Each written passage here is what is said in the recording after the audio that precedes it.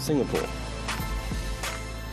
A city known for its functionality and high standard of living. The government has a reputation for keeping strict order, and art often exists within rigid confines. And there's one type of art you'll almost never see. In many parts of the world, walls like this would be prime for graffiti artists. But here in Singapore, you wouldn't even think about it. If I was to mark this wall with this pencil, I could face up to 2,000 Singaporean dollars in fines and jail time. So for that reason, you'll find artists here in Singapore, if they want to express themselves publicly on public property, they have to go through the right channels.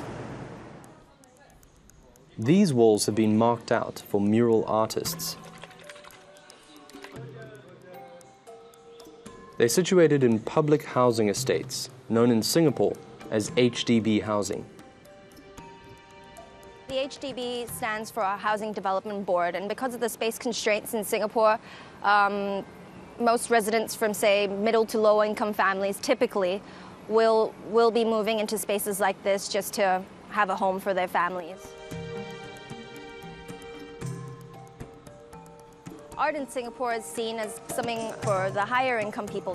Our idea is to bring art to the masses, and since this is high-rise development and there's quite a chock full of people in each block, we want to let them experience it in their own environment, in their heartland.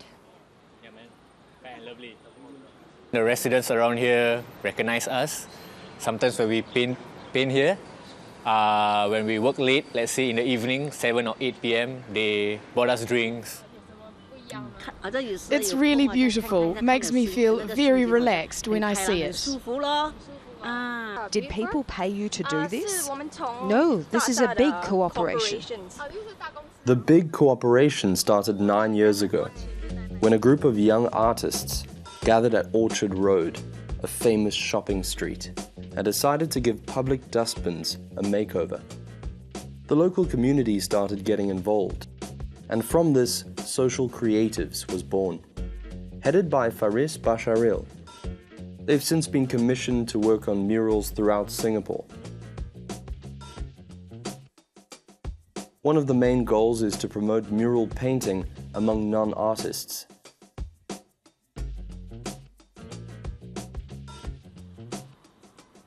Are you an artist?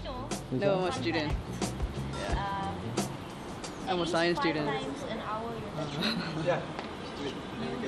But this is the first time I paint a wall. It's very hard from painting on paper. On paper it's very easy to blend, but on wall it's like the moment I paint another color, it covers the old one. So it's like, oops. Yeah. But getting free rein on these walls has taken support from the local council. The hope is to expand these types of murals to other blocks in the neighborhood.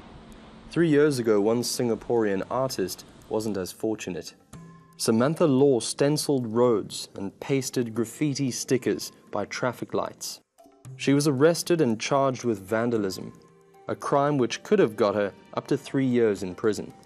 She was eventually handed probation and 240 hours of community service.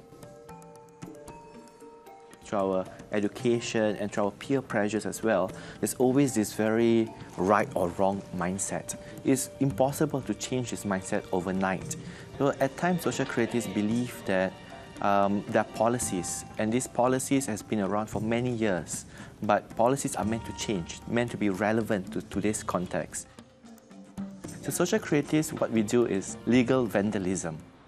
We'll hope it can reach to somewhat of a level like Philadelphia or something.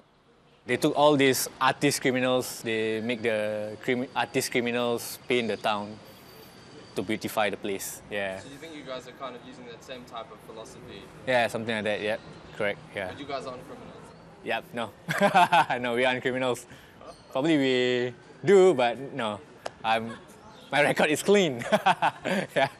But it's going to take getting a little bit messy to bring more colour to the HDBs. Dan Epstein, TRT World, Singapore.